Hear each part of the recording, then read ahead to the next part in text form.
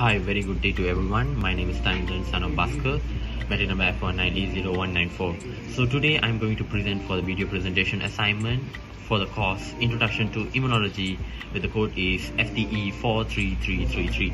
And the topic that has been given to us for the introduction of the assignment is that positive and negative selection of T lymphocytes.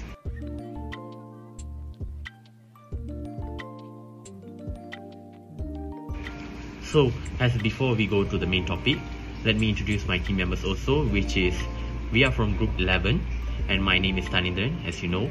And next our team members are Yuki Jing, Alan Lee Jun Xian, HIRESHAA ASOGAN, and CHEAH.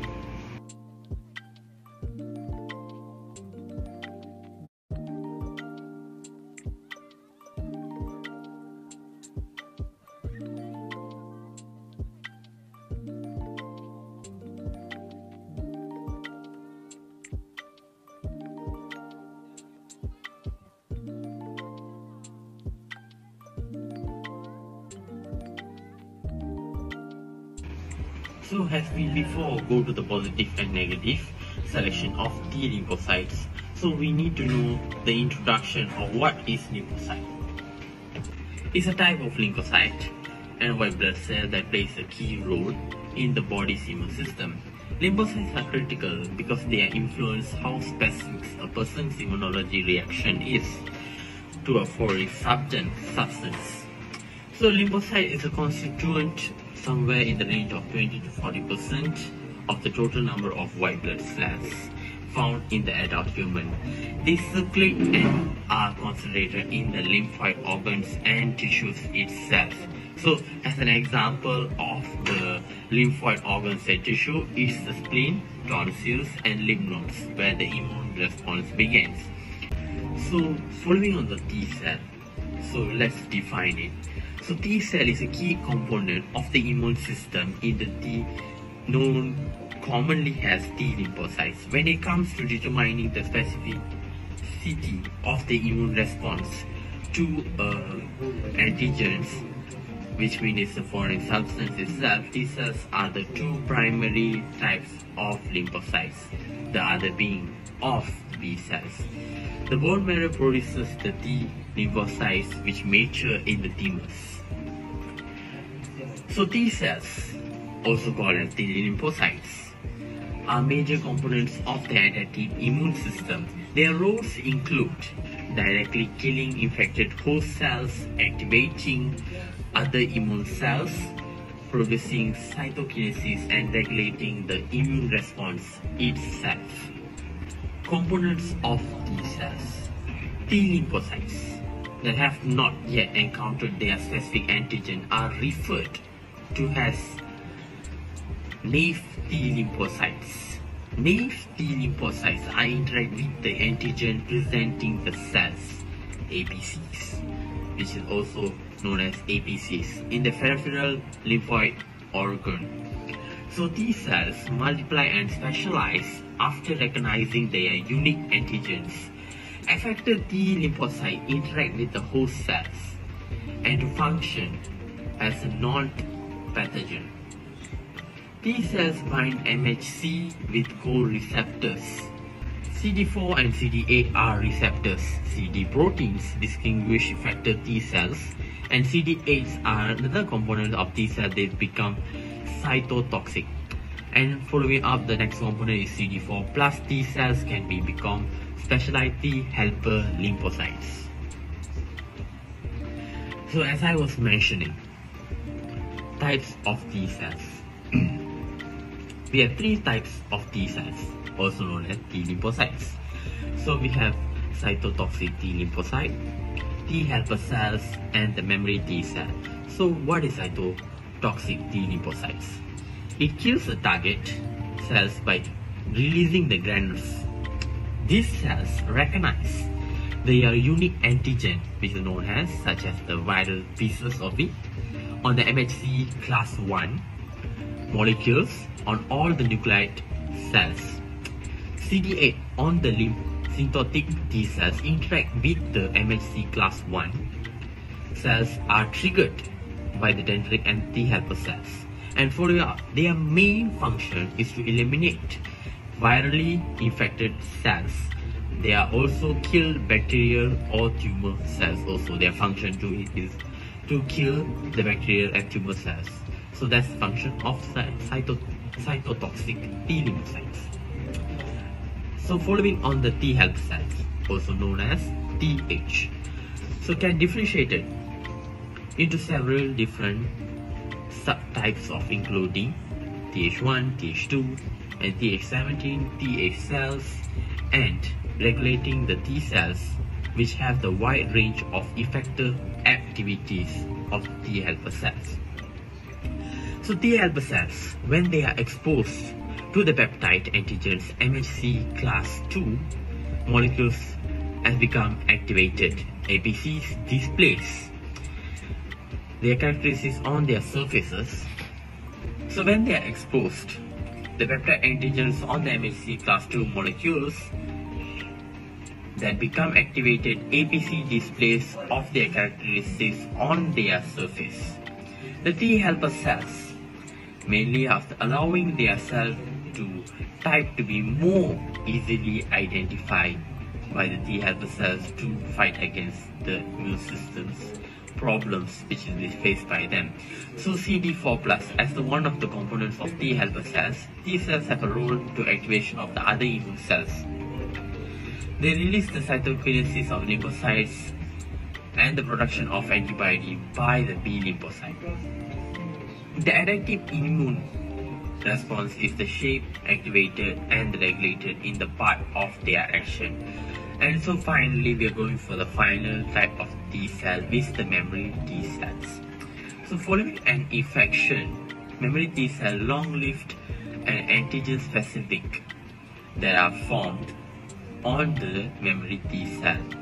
So as a result of the ability to rapidly proliferate into the vast number of effector T cells following the re-exposure to the antigen, memory T lymphocytes are essential. So as a result of their ability of the rapidly proliferated vast numbers of effector T cells, the T lymphocytes are essential, and they aid on the immune system by serving as the respiratory of the antigens encountered both CD4 and CD8 memory.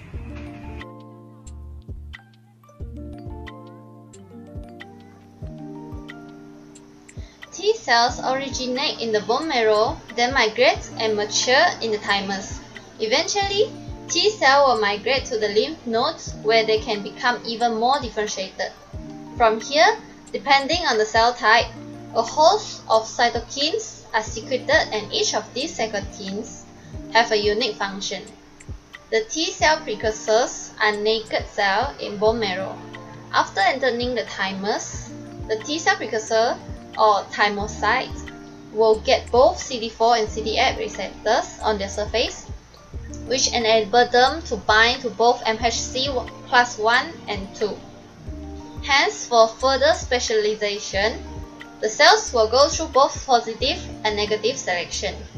In the final process, the specialized T cell will either CD4 receptor or CD8 receptor are produced.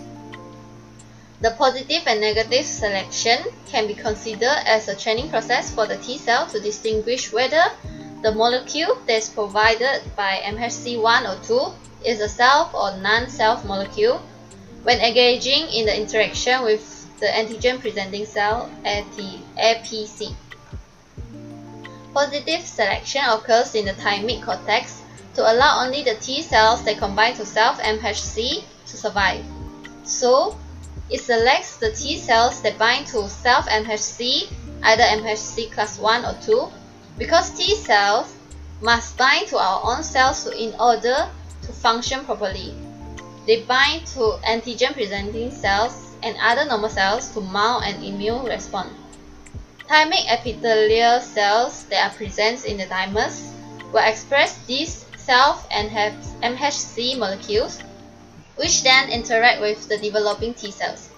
If T cells cannot adequately bind to this MHC molecule, then they undergo apoptosis.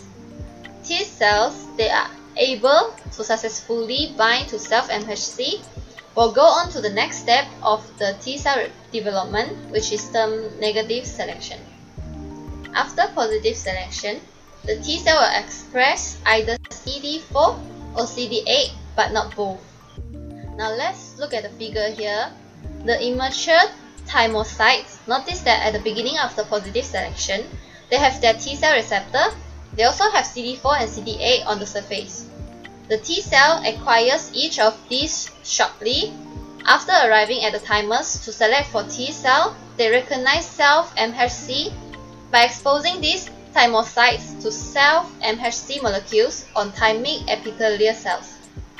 A thymic epithelial cell has MHC1 and MHC2 on its surface with a sampling of peptides for the T cell receptor to bind.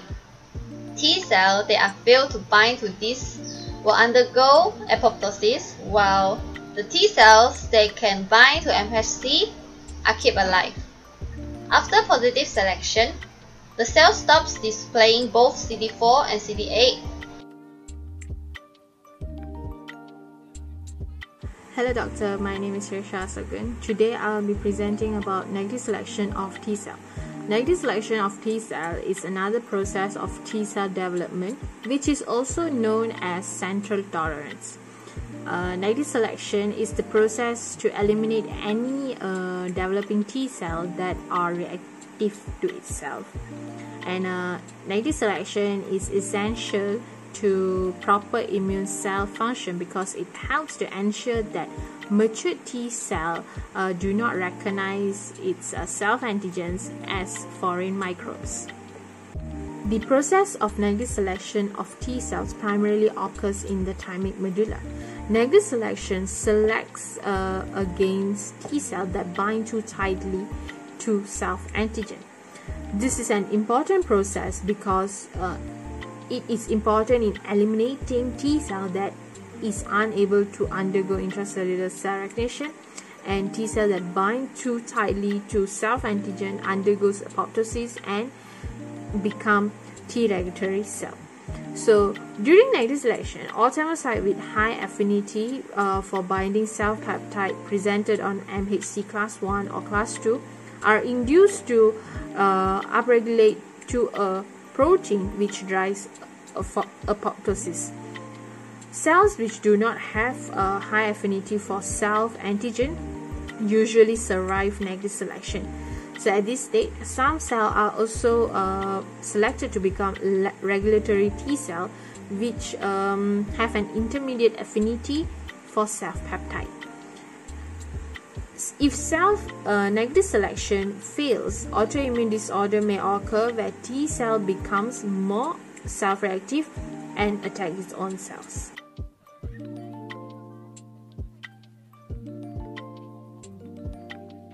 Now I'm going to talk about the similarities and difference between positive and negative selection of T cells. First, I'm going to talk about the similarities. Both play an important role in mediating adaptive immune responses. Both are two processes responsible for T cells development. They are also involved in maturation process of T cells. Moreover, both selection processes take place in the thymus. Presentation of cell antigen is a common occurrence in both processes. Both are essential to maintain the immune system in the correct functionality. Besides, both of processes occur at the development stage of CD4+ and CD8+ T cells. There are also some differences between positive and negative selection of T cells.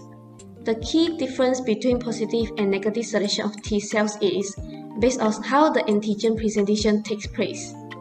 In the positive selection of T cells, the antigen presentation takes place directly via the association between MHC class 1 and class 2, which is resulting in double positive T cells that can either lead to CD4+ or CD8+ cells.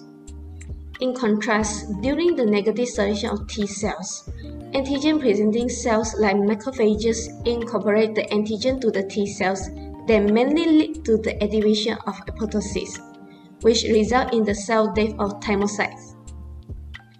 Even though both positive and negative selection of T cells take place in the thymus, the region of the thymus where each process takes place is different. Moreover, positive selection takes place in the cortex of the thymus, while negative selection takes place in the medulla of the thymus. Besides, positive selection does not have the ability to activate apoptosis, while the negative selection can activate death signals and activate apoptosis. Furthermore, the positive selection cannot suppress autoimmune reactions, while the negative selection can prevent the production of cells that are capable of cell-reacting. This minimizes the risk of autoimmune responses. Lastly, in a natural context, positive selection takes place first, while negative selection takes place after positive selection. Hi, I'm Alan. I'm going to explain about the importance of positive and negative selection of T cell. The maturation of thymocyte is dependent on the positive selection of T cell which are responsible for this process. On the other hand, the negative selection of T cell is what prevents the formation of cell-reactive T cell. Therefore, this is still another distinction that can be made between positive and negative selection of T cell. In conclusion, the positive selection of T cell take place as a result of interaction of TCR or mature T cell with self-antigen that are given by thymocyte along with the HLA complex. In addition, the formation of CD4 and CD8 receptors is a direct result of this process. Besides that, the negative selection of T cell happens when the TCR or the mature T cell have a powerful interaction with the self-antigen that are found on thymocyte. This results in the elimination of T cells that are already present in the body. Subsequently,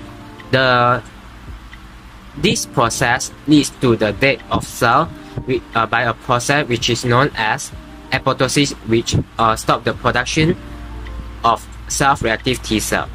The impact that the selection process has on thymocyte is therefore the primary factor that differentiates the positive and negative selection of T cell.